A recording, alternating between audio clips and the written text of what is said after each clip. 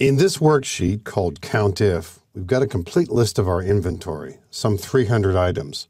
What we'd like to know is how many of those items are in the kitchen department, some in the dining department, so on. We've got a list over here in column J. We'd like to tabulate the items, eventually tabulate the revenue from each department, also the average cost per item. The functions we'll be using here are all part of the same family, more or less, similar functions. The first one we're going to be using is called COUNTIF. And to make this a little clearer, I'm going to hide column C. We really don't need to see that on the screen right now. So right-click column C, hide. We'll zoom in just a bit here to make this a little clearer. The function we'll be using in cell K7 is COUNTIF. COUNTIF has two arguments or parameters. The first one is where are we looking, the range where we're looking. And in this worksheet, there's nothing else in column B except department entries. Now, there is the word department, but it's not going to bother us. So we'll just click column B, comma. What are we looking for in column B? We're looking for the word kitchen. Now, if we don't have this in a nearby cell, we'll simply type double quote kitchen, double quote. But it's here in cell J7, so we'll simply click or type that, and we're all set. Press enter to get a count of how many different times does the word kitchen appear in column B. And we can copy that down the remainder of the column simply by double-clicking the lower right-hand corner or dragging it. So that's how many items we have in the various departments of the items being shown here. With revenue, we want to go a step further here and use a different function called SUMIF. SUMIF is similar to COUNTIF, but it's got three arguments.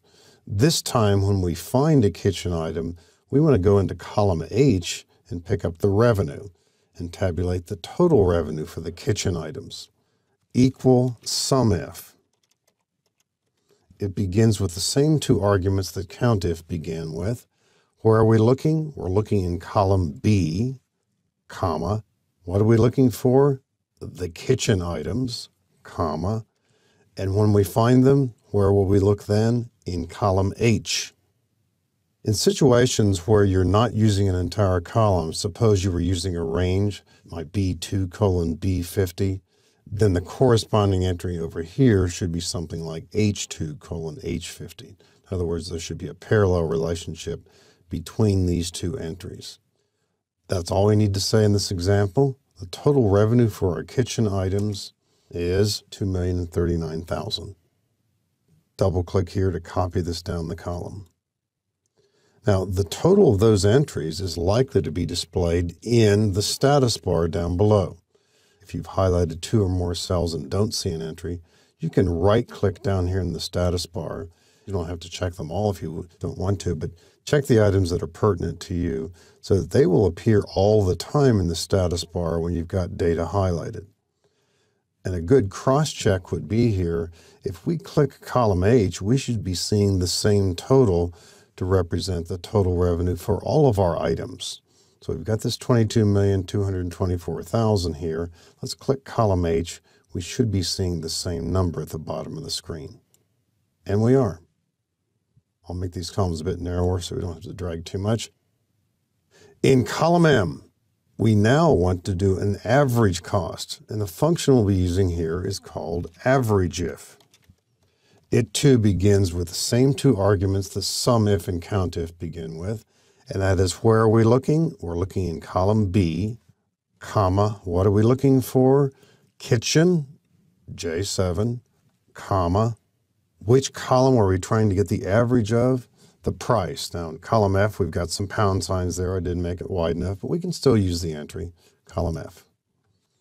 Enter the average price of the kitchen items, and I'll make column F a bit wider here. Only $26. And we've got quite a few items here, but what's the average cost of the others? Double click, and we see those entries there. Scroll a little bit to the right so we can see this completely. The average function. We're looking in column B for the department. If it's kitchen, go into column F, take the price, and of course do the average in this case. So these three functions, AVERAGEIF, SUMIF, and COUNTIF, all give us great tabulation capability when we're working with large lists of data.